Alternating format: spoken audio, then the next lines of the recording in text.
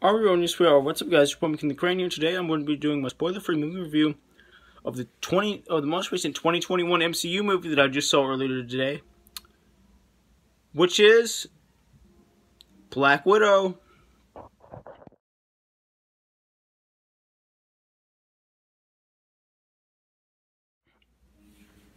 So after waiting a year and a half for this movie to come out, after it was delayed and then delayed again, we finally got to... Oh, and guess what? It was actually delayed again, because it was actually supposed to come out this May. But they delayed it by 2 months. But, you know, we got to see it eventually. I was actually supposed to go see it like a day early last night. That was the original plan. Because, you know how, there's like a preview night or whatever, So, what a lot of movies will do before their official release date, if they're like big blockbusters, is the night before, the official day it's out, they'll play the movie just to make more money. And that's what I was originally going to do, but then, we had a tropical storm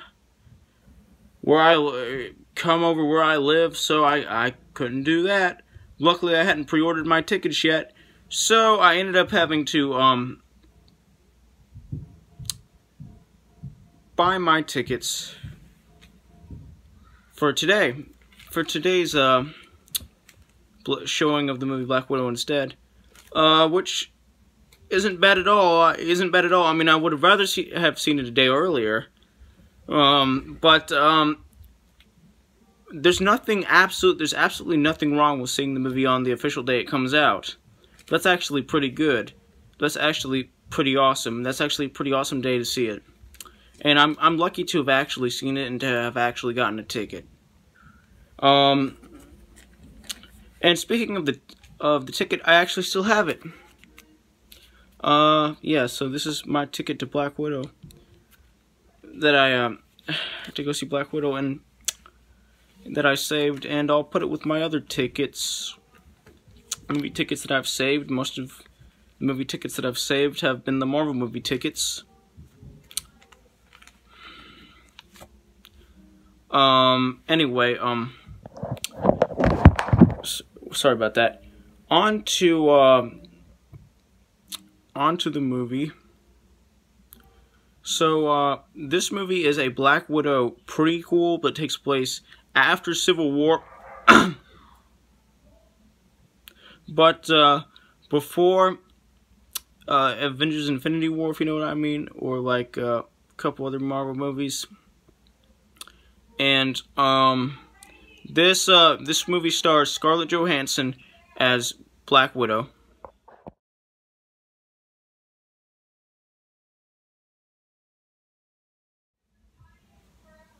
And in this movie, this movie is basically kind of like a part Black Widow origin story and part just normal movie with Black Widow in it, normal Black Widow story. You know, it's got a lot of Black Widow's origins in it, the openings, the first 15 minutes, 10 to 15 minutes are completely origin story related. We see her with her fake family, which actually play a big role in this film.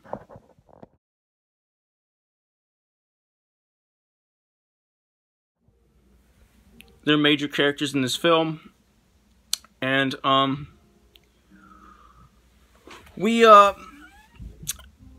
to see her a lot with this fake family that she actually kind of considers a real family for the most part, and they're all great. They all have great chemistry with each other.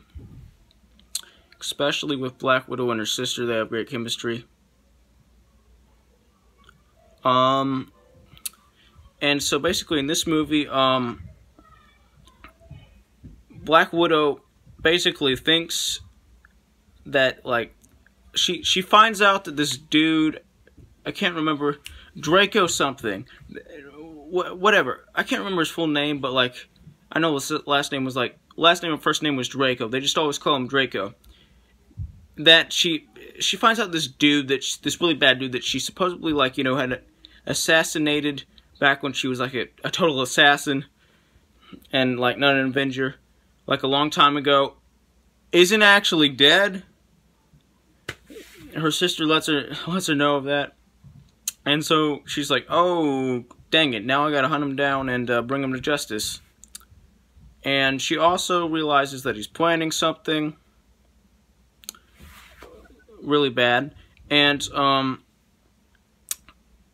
there's also like this new villain that's kind of connected to him, who's Taskmaster. Nobody really knows who Master is. And his or her identity, or his, however you want to say it, is revealed in this movie. It's not like we go the whole movie without knowing who Taskmaster is. It's revealed near the end of the movie. And I'm not going to tell you guys who it is, because that would be a spoiler, and this is a spoiler-free review. But I will tell you that their identity is relevant to this story. Like, it does tie in with the story. And it's a really neat plot twist. It's a really great plot twist. I kind of figured it out a little bit, like 30 seconds before it was revealed. I was just like, oh, well, wait a minute. I think I know what's going to happen, but there's nothing wrong with that. This movie isn't predictable at all. It's unpredictable in a good way. It's just that I figured it out. I just figured it out. Like, I just put together some context clues that I had gathered throughout the movie, and then just figured it out. Like, but the thing is, I literally I legit only figured it out like 30 seconds before it was revealed, when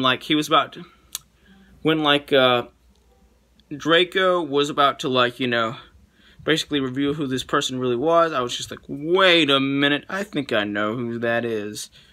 Anyway, but there's nothing wrong with that. I just have a really good eye for picking up context clues. And I loved the big twist. It was pretty good, and it worked very well with the story. And I thought that this was a perfect movie. Is it like in my top 5 best MCU movies? No, but it's not in my bottom 5 either. It's a perfect movie, and it's great. Just like the majority of Marvel movies. It's not like as perfect as like Infinity War or Endgame, and just to be honest, this is just kind of like a side story. Like the threat in this movie isn't related to like world domination or anything. And the villain of this movie, like excluding Master. Like, if we're talking about this Draco dude, he's like more of like a James Bondy type villain, which is why when I said Bondy, I meant like Bond-ish, like I'm referring to James Bond. He's more of like a James Bond villain than he is like a super villain like Thanos or something, with an Infinity Gauntlet or something. He's more of like a evil mastermind, like James Bond villain, and that's part of why there are a few references to James Bond in this movie. It's kind of an inside joke.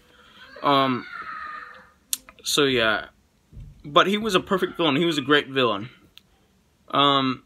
He might be one of technically the weaker MCU villains, but he was still a perfect villain.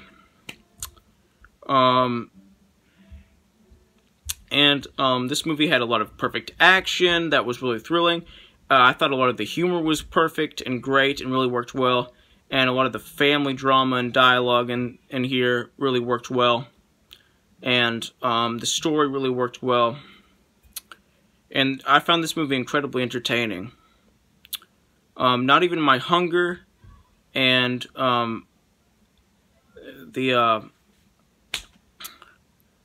how cold the theater I was watching the movie in could distract me from this movie. I wouldn't let it. It was like almost an icebox in the theater. Like, it was like an ice box in there. Like, it was so cold. Like, the theater I went and saw this movie at, like I saw it in, like, the second, you know, like, second room or whatever. I forgot what they call them, and call those, like, the second cinema in there or whatever. It was like an ice box in there. It's like, it was so cold.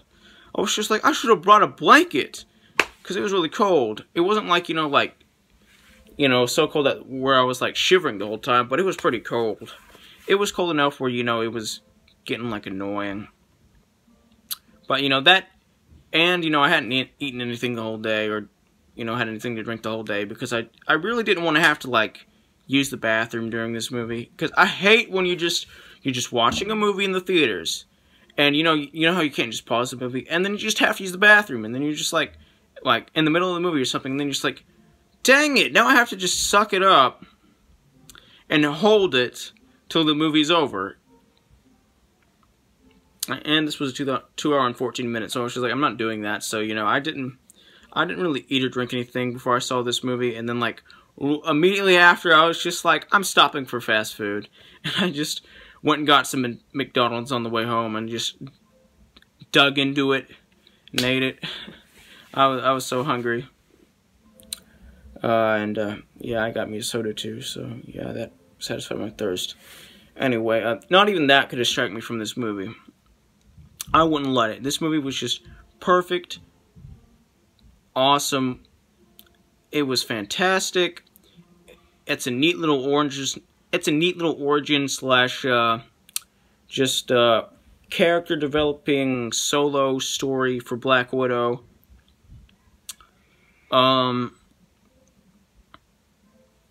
That doesn't have, like, you know, this movie doesn't have, like, a very, like, a drastic effect on the MCU, but it's, like, you know, it's its own little it's, like, it's in the MCU, but what I'm saying is, it doesn't have, like, the effect of, like, an Avengers, on the MCU that, like, an Avengers movie would, like, you know, something that would affect all the films to come, but who cares, you know, a lot of MCU movies are like that, and just to be honest, Black Widow should have gotten a movie earlier than when she finally got one, in my opinion.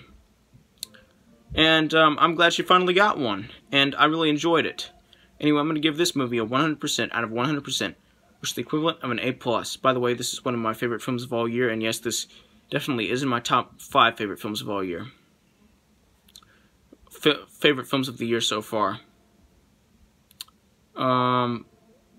And I'm going to give this movie a 100% out of 100%, which is the equivalent, I think I already said that, but I'm going to say it again, which is the equivalent of an A+. Like, subscribe, turn on the notification squad, I will return.